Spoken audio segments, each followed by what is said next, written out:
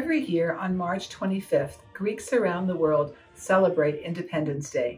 On this day, in 1821, the people of Greece rose up in a war of independence with the goal of liberating their nation from the rule of the Ottoman Empire.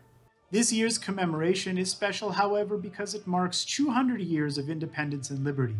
And to mark this historic milestone, we've decided to do something special. We are a group of Greek-Canadian politicians, federal and provincial, representing different parties who have come together to send a special message to all Greeks in Canada and around the world.